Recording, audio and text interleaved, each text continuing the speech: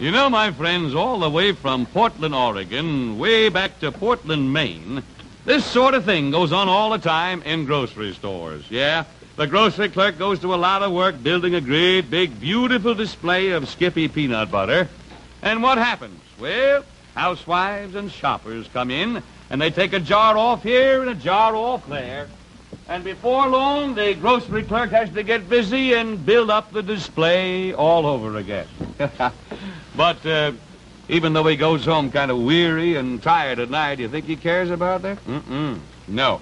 I can't think of anyone, well, unless it might be my sponsor and maybe myself, who gets happier over selling a jar of Skippy peanut butter than a grocery clerk. You see, there's a reason for that, and I'd like to tell you why. What a grocery clerk does not like is when a customer returns and comes back and goes yakety-yakking about something that she didn't like. And that never happens with Skippy. No.